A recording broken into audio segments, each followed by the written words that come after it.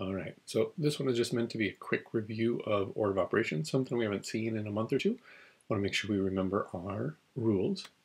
So if you remember for order of operations, we kind of work our way down through the pyramid. First we do anything in parentheses, then we do any exponents, then any multiplying or dividing, but remember we just go from left to right, whichever one happens to show first, and then adding and subtracting from left to right.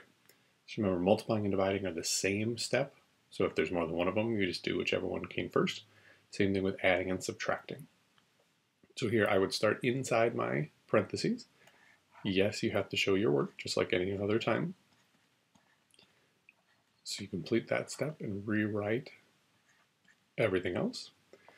We're done with parentheses. Now we go to exponents.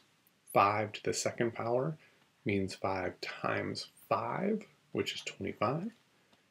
Remember that little exponent is how many times the number is being multiplied together. You're not multiplying by 2.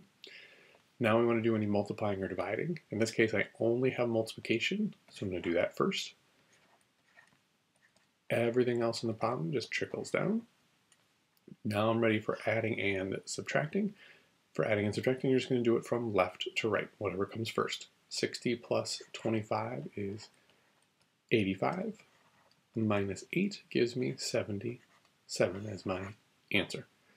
So we're just following the steps. Parentheses, exponents, multiplying and dividing from left to right, adding and subtracting from left to right.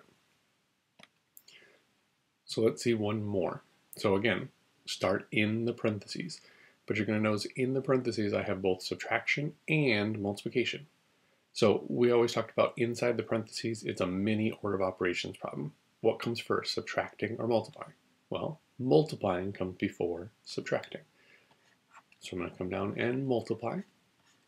Since I haven't finished all of the work in the parentheses yet, those parentheses are still there. I'm not done with it. I'm going to finish in the parentheses because that's still my first step. 25 minus 24 is 1.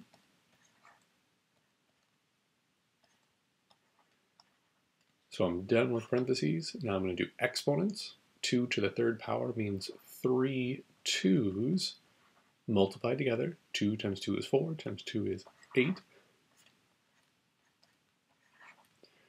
And then I'm ready for multiplying and dividing. Again, multiply and divide from left to right. So multiplication happened to come first this time. 8 times 1 is 8.